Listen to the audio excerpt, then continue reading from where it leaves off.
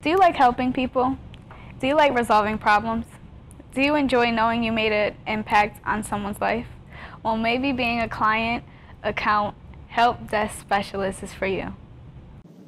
Today you'll meet Teresa, who talks to people over the phone and helps them to solve problems with their computers. Hi, thank you for having me today. Thank you for having me. What do you do in your typical workday? Answer questions, answer phones, solve problems.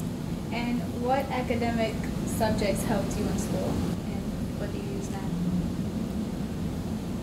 Academics, I think that what would help in this position is computer education, learning how to maneuver through software and also to be able to fix computers. What are the educational and internship requirements for your job? I think it would be helpful to have a bachelor's in computers. In what ways does your job help others? Well, it helps others do their job.